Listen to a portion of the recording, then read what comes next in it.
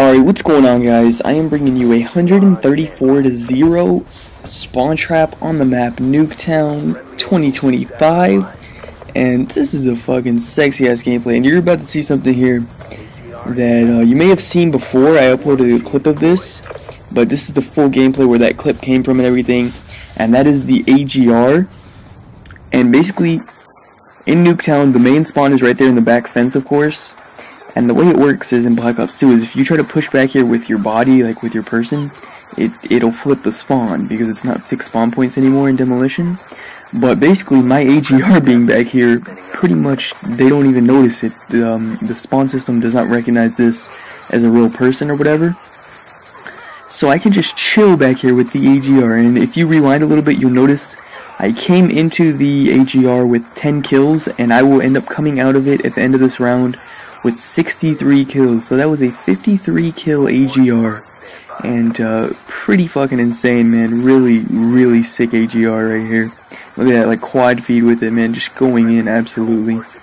And so pretty much my setup in this video, this is way before the patch with the FAL, so I'm using the FAL with the sexy diamond camo on it, and using select fire and stock on it, along with hardline flak jacket, scavenger, no, actually not even using toughness, and tag mask. That's pretty much typical setup you want to see on Nuketown. And I'm running Guardian, AGR, and Warship. And actually, this is because I was testing something out with Guardian, and you actually don't want to put them down. Actually, end up flipping the spawns. But I was just testing it out to see if it would or not, and it actually does. So do not run Guardians if you want to keep them in the spawns. If I wasn't running Guardian, I'd probably just either be running VSAT or Dogs.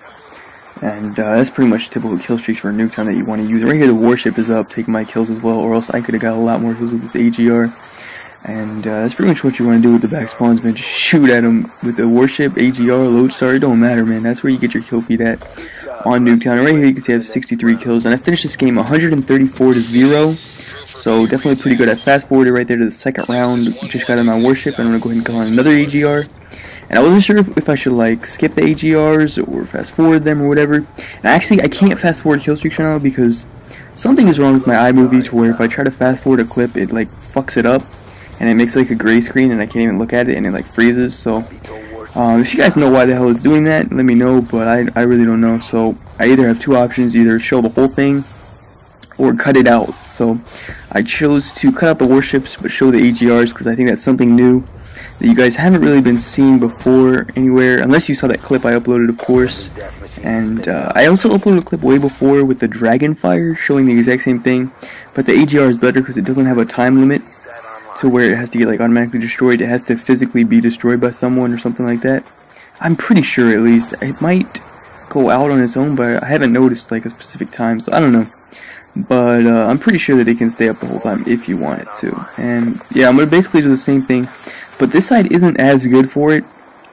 The other side is definitely better. This side is a little bit more spaced out. There's a few more spawns and stuff, so they don't spawn as heavy in the back. But I still go to work a little bit with it, so definitely worth it. And actually, I'll show you guys at the end of this gameplay.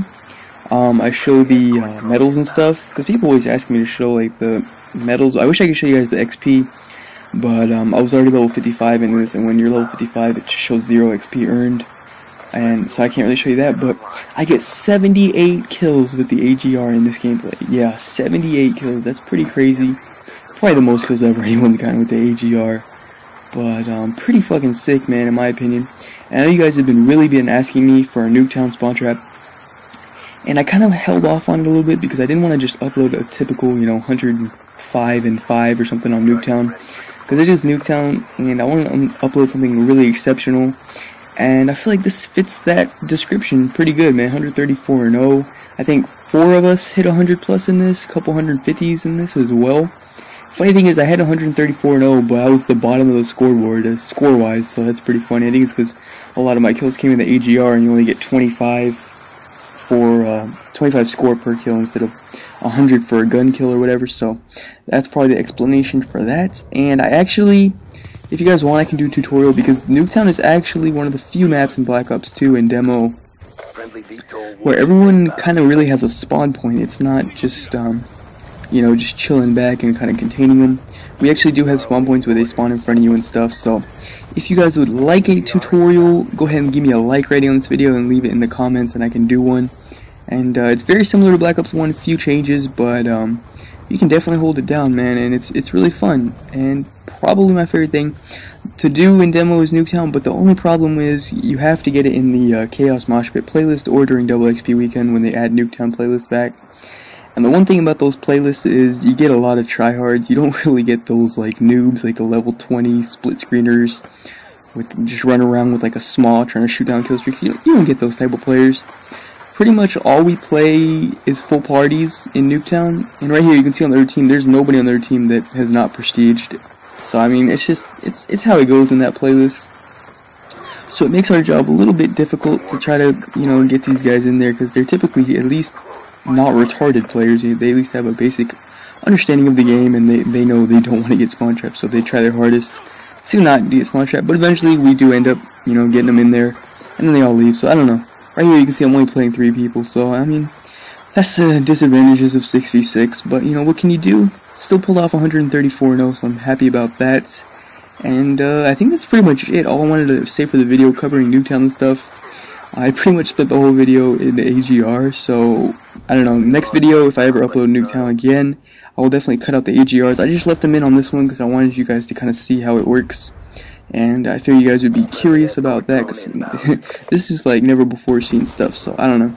And yeah, that's pretty much it. And right here where you can see my teammate right there standing, that's one of the spawn points that you can watch, but he's blocking it because he's in a kill streak right now. And right here I'm just trying to get my warship, so I'm just like wall banging and stuff, because they're not letting anyone out because they got the kill streak shooting at them. So I'm just trying to like wall bang it, do whatever I can to get this one kill to get the warship so I can finish off the game with the warship, and that's pretty nice. But yeah, that's pretty much it for the gameplay, guys. All I really wanted to say, 134-0, man.